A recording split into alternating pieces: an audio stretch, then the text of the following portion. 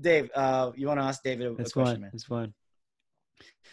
Yeah. So I've met a lot of people who want to start an app. They've got this wonderful app idea, but then they don't realize the immensity of it. Like, just to start off with, how do you even start creating an app? Or yeah, where do you start, and what's involved?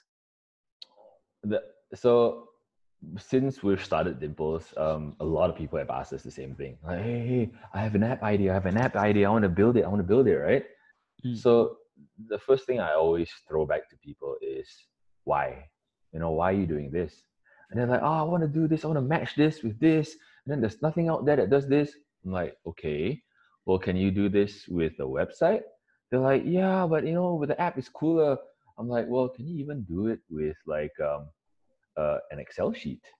They're like, yeah, but it's not cool. So it is true. It does take a lot of effort, and it takes a one extra hurdle because instead of people just going onto a website, people have to download that app, and that's an extra hurdle.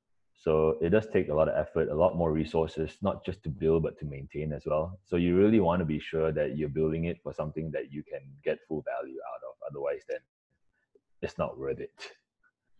Oh, that's fair enough, man. But like,